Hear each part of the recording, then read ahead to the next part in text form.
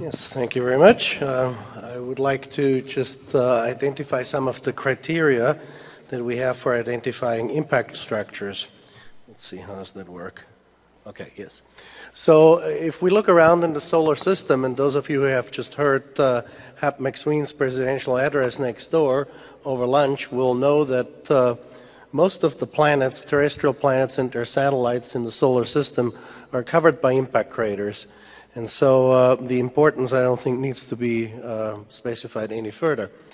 Now, on Earth, however, impact craters are more or less the only source that we have for ground-truthing impact processes in the solar system. It is fairly easy to recognize impact structures on planets that don't have atmospheres or satellites that don't have atmospheres. On the Earth, it's a little more difficult, but we have the additional advantage of being able to look at impact structures in a more three-dimensional mode, and we are able to see impact structures changing in time and therefore kind of go through their stratigraphy. We know that they have been very important early in the history of our planet and of our solar system indeed, as the whole solar system is the result more or less of accretionary processes of collisions between early planetesimals. On Earth and also on our moon, the early phases of our planet and satellite have been dominated by impact events up till what is called the late heavy bombardment, which may even go on until about 3 billion years ago. So obviously there has been an importance on Earth for the origin of life and also for the early evolution of life, because impact was a dominating factor at that time. We know there might be some relations to mass extinction events, at least to one of them. And what is commonly underestimated is that impact structures actually provide a window into the lower crust in some cases of the larger impact structures. Now, if we look at a place like our moon, then of course it's dominated by impact structures, and they're very easily recognizable on these on the surface of the moon. Also on planets like Mercury on the left, Venus on the bottom, and Mars on the right side, impact craters are dominating landforms. The objects that cause impact craters on the planets, and mainly in the inner planets, some of them are shown here, a little family picture of asteroids that have been visited by spacecraft, and you can see that even the asteroids, in this case, some of them ranging in size from half a kilometer up to about 130 kilometers in diameter, they are also subject of collisional processes showing impact structures and impact craters themselves. We can go through the solar system and take a look of how many of the currently approximately 600,000 known asteroids are on Earth-crossing orbits, and it's about 25,000 that are on Earth-crossing orbits. This image shows the larger ones, those that are larger than about a kilometer in diameter, that are on Earth-crossing orbits. The yellow ones are Earth-crossing, the orange ones are Earth-approaching orbits. So potentially this is our pool of impactors that can collide with the moon or with the Earth. Now, as opposed to, say, the moon or Mercury or Mars or so, active geological processes on Earth relatively rapidly obscure impact structures and therefore disturb the cratering record and make it not so easy to recognize impact structures on Earth, partly because there's not much left of them after relatively short geological periods of time. Nevertheless, a little more than 180 such impact structures have so far been recognized on our planet. Of course, these include very well-known structures such as Meteor Crater, which is shown here in Arizona, about 1.2 kilometers in diameter, a very young structure, only about 50,000 years old, which formed by the impact of a very small object, approximately 50 to 100 kilometer sized iron meteorite.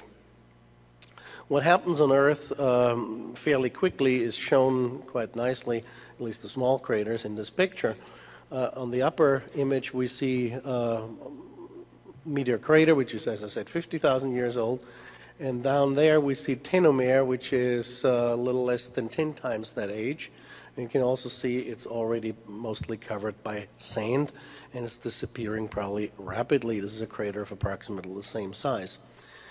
Just to illustrate this point, I'm running you through a few pictures that show impact craters on Earth, recognized impact structures on Earth, just to indicate how fast the erosion actually takes care of them. This is another young crater in Namibia, 2.5 kilometers in diameter, approximately 4 million years old. And if you go there, you only see about 2% of the surface still free by sand. And if we wait maybe another few million years, it'll probably be totally covered by the Namib Desert sand. Here's a structure that is, again, about approximately the same size as meteor crater in Arizona, 1.2 kilometers in diameter. This is the Zwang structure in South Africa, not very far from Pretoria. For a long time, this was not even recognized as an impact structure because there are no impactites exposed on the surface. Everything has been sedimented and eroded and covered by young rocks.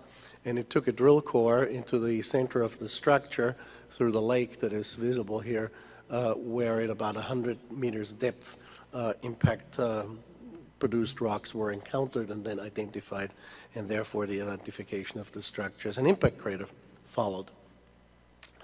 Another one that is probably, we don't know exactly how old, but younger than about 60 million years, BP structure in Libya, about 2 kilometers in diameter, and you can already see that erosion has taken a toll.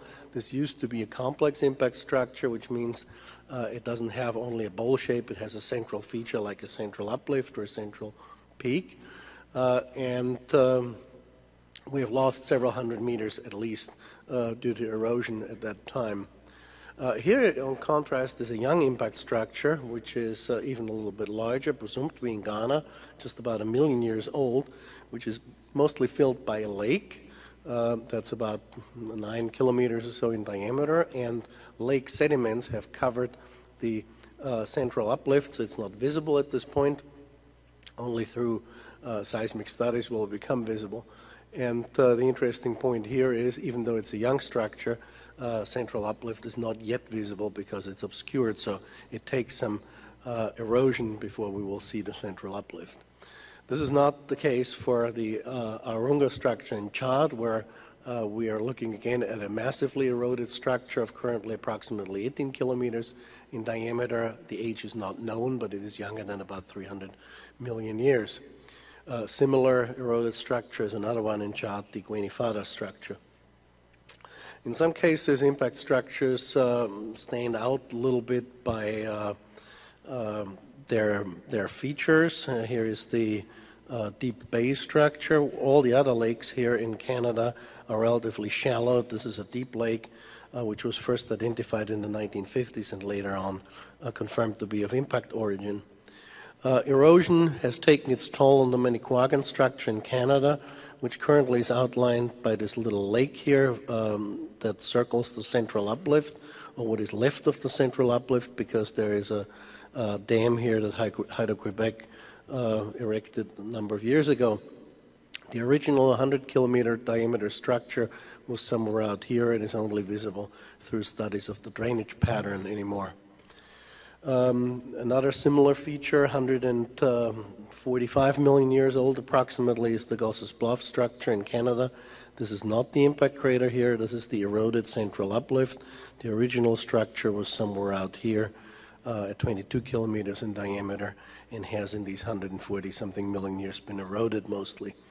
It gets worse as we go back in age. This is the about 580 million year old Ackermann structure, where geological and geophysical data indicate an original diameter of somewhere between 80 and 90 kilometers, probably somewhere out there. This is only a lake that occupies the central part of the structure these days. Teague, at about 1.6 billion years, is again very deeply eroded, 30 kilometers in diameter, and what is left of the currently oldest known impact structure on Earth, Fredefort, you can see here, which is about 2/3 of the central uplift, which is deeply eroded and only one fraction of it remains.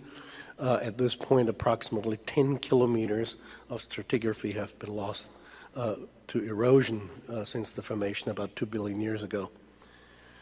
Now, what we've seen so far is two general structures of impact craters on Earth: the simple craters, which are bowl-shaped craters, and the approximately larger than 2 or 3 kilometer diameter craters are complex craters that show a central uplift of rocks that would normally be at a greater stratigraphic depth. These rocks also show traces of being subjected to impact events and pressures, which I'll come to in just a moment. Now, about, as I said, 180 so impact craters have been identified on Earth. Of those, about 1/3 are not exposed on the surface, but can only be studied through drilling. These geophysical studies and drilling are really important because they help us to identify candidate structures for impact, and then once they have been confirmed as of impact origin, we can determine their extension and depth and three-dimensional structure that way. So how do we recognize and determine the impact nature of a geological structure on Earth? First of all, remote sensing images and also airborne geophysical data help to identify candidate structures, which then can be verified by the actual petrographic, mineralogical, and geochemical studies that are necessary to do so on Earth. There's a variety of morphological features that alert us that we're looking possibly at an impact structure. There are also some structural features that can be seen on remote sensing images, and of course some lithological features that help us. None of those are uniquely characteristic of impact, but taken all together are a good indication that maybe we're looking at an impact structure. I would like to caution against using satellite images and especially automatic identification of circular features. What works well, for example, on Mars, as you can see here, does not work so well on other planets. On Earth, we have, if we run the same software, not only a known impact structure, but also many other features indicated here, so the software easily runs amok. So it is important not to rely exclusively on remote sensing and aerial data. I call it the curse of Google Earth, because every other day you get somebody who mails you an image and says, "Oh, I found an impact crater." And my answer usually is go in the field and collect the rocks. You know, this is what we have to do. The reason why we can actually identify impact structures on Earth is because of the interaction of the impacting body with the Earth. They come in at very high velocities, cosmic velocities, that range on Earth between approximately 11 and 72 kilometers per second. And because of the extremely high kinetic energies that are being released upon impact, there is a process that is called shock metamorphism that occurs, where in seconds at most, rocks are being transformed, partly irreversible, into, especially the mineral components, into shocked rocks and shocked minerals. And there is one other thing that one should remember, is that the diameter of the resulting crater is somewhere on the order of 10 to 20 times larger than the diameter of the impacting body. Now, which kinds of evidence or manifestations of shock metamorphism do we have? The only macroscopic evidence that we have is in the form of shatter cones. A very nice example is shown here. Shatter cones are characteristic when they look like this. If you just have a few scratches on some surface, again, you get sometimes pictures mailed that I found shatter cones. They have to look like this, then they're shatter cones. For most other studies, we have to go into the actual rocks, and we have here an impact breccia, which is a polymiced breccia, which also contains glass. There is some indication of glass up here, down here, over there, and I believe also down here. And when we go in with the microscope and we look at either individual grains or especially in thin section, then it's possible to find shock features. All four of those images show quartz, shock quartz, which is characterized by those three are microscope images, thin section images, and you can see, for example, here these parallel striations, which actually are revealed when looking at the whole grain, which has been etched by hydrofluoric acid here and seen in a secondary electron microscopy image. They're actually planes that penetrate through the whole grain, so therefore they're also called planar deformation features. Planar deformation features, the word indicates what they are. They have to be planar. Anything curvy or bent or so are not planar deformation features. They also occur in more than one set. They are parallel, they are very narrow, usually less than a micrometer, and they're densely spaced. So again, they're fairly characteristic. The reason why this is different from normal endogenic metamorphism is because we're looking at shock metamorphism at pressure levels that are about 1 to 3 orders of magnitude higher than any endogenic metamorphism can ever reach. Now, it's not done by just looking at these features. It's actually possible to study them in greater detail. And one of the main ways to study planar deformation features is to use a universal stage and map out their distribution related to the planes of these features relative to the c-axis of the quartz grain. And there are certain characteristic orientations. This is some data that haven't been indexed here. Here is an indexed one. Those are two different sets of data. But what you see here is that certain crystallographic orientations stand out. Some others are occasionally present as well. If you have a broad distribution all over the place, basically, we're not looking at impact-induced planar deformation features.